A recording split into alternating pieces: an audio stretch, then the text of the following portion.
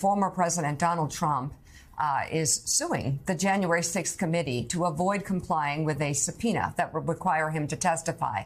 The suit claims that while other former presidents have voluntarily agreed to testify or supply documents, quote, no president or former president has ever been compelled to do so. The suit claims the committee has targeted Trump while, quote, pursuing a political path. The subpoena sought to compel Trump to testify today before the committee, either in person or virtually. The lawsuit likely means there will be no testimony, as the committee is expected to disband at the end of the legislative session in January. The committee declined to comment.